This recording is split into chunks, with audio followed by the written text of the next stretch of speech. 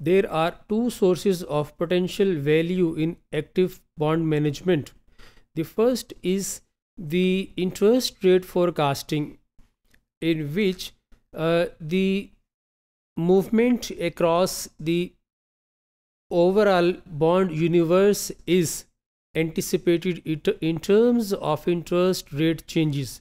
And the second source is the identification of mispricing in the bond market, where, for example, an analyst may believe that there exists a larger default premium on any given bond. So, the analyst may believe that the bond is mispriced. These two strategies can earn abnormal return for the bond portfolio managers, but earning this abnormal return is subject to the availability of superior information with the analyst than the other market players. Mere knowledge of prices reflecting any information is of no use for the bond portfolio manager. This means that by valuable information means the differential information that will make difference for the bond portfolio manager to earn the abnormal profit. But the notable point is that the interest rate forecasters have a notoriously poor track record in this regard. Taxonomy of active bond portfolio strategies. This taxonomy had been coined by Homer and the Leibovitz. They say that portfolio rebalancing activities are one of the four types of the bond swaps.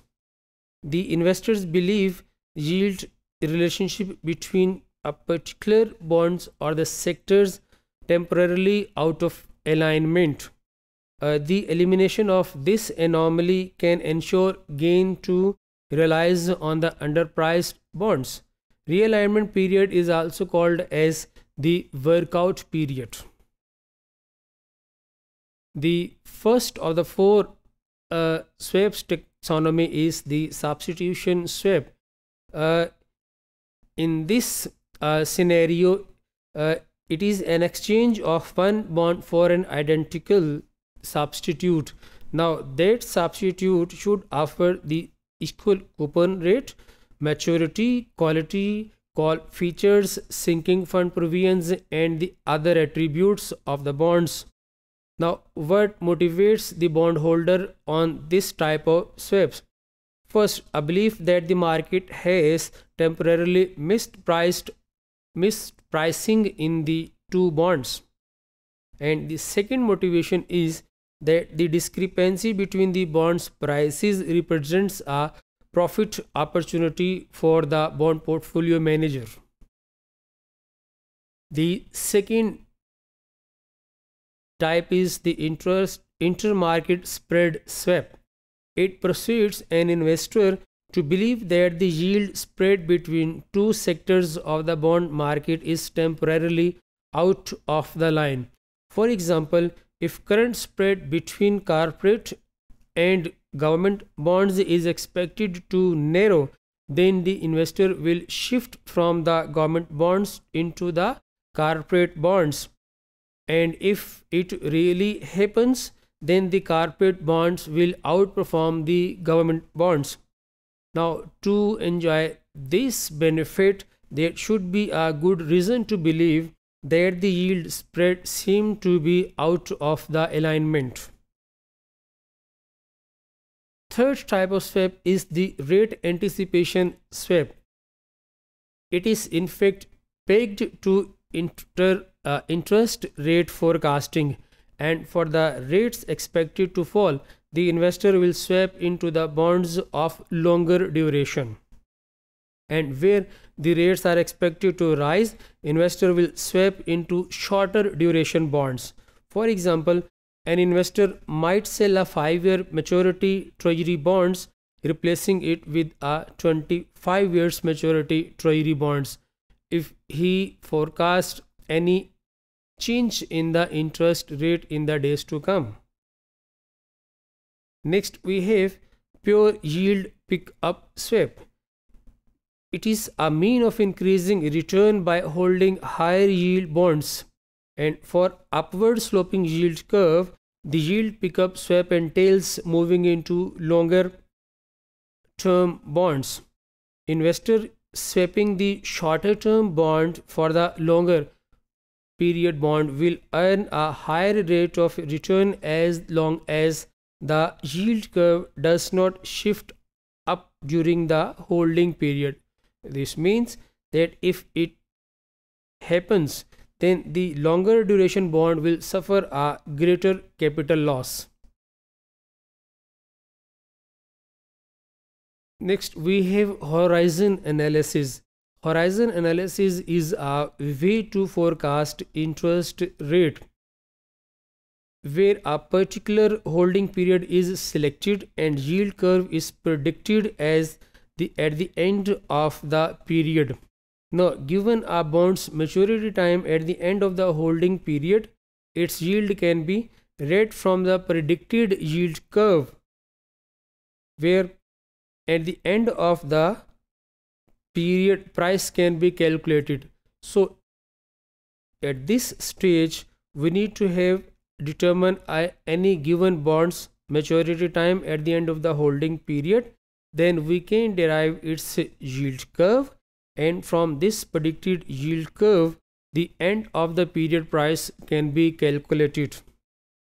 Coupon income and potential capital gain of the bonds are then summed up to find the bond's total return over the holding period.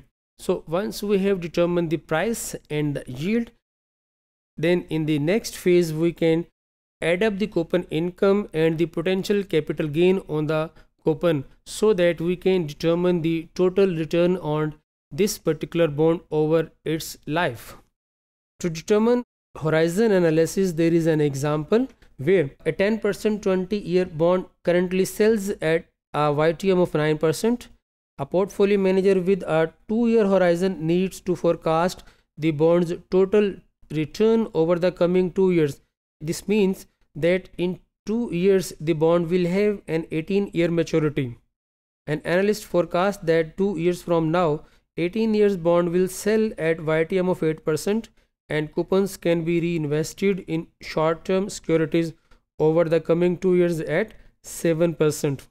Now, to determine the overall return, first we need to determine the current price, and to determine current price we need to determine the present value of the coupon interest and the present value of the face value, and that present value will be determined using the discount rate of 9%.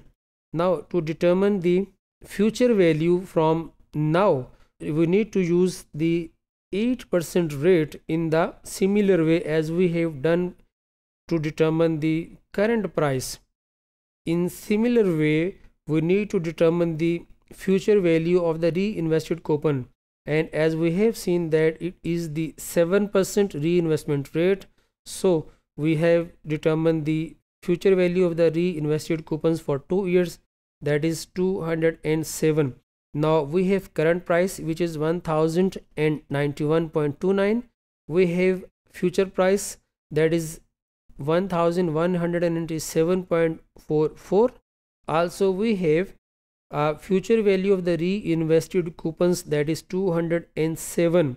Now to determine the 2 years return, first we need to determine the capital gain.